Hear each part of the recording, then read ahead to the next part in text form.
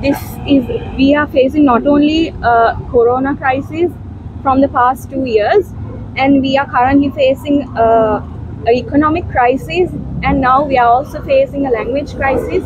I think it will be very unjust for the rural civilians and the students that who will have to give up their dreams of becoming a lawyer, because I don't think all these rural area students can afford any English classes, and because of the exams are held in English, I think they will have a lag back.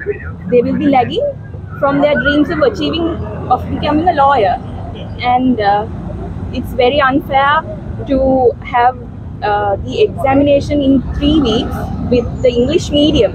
I think it will be very unfair, and we humbly request for a postponement of exams. Thank you. Amoshdeep Marsin.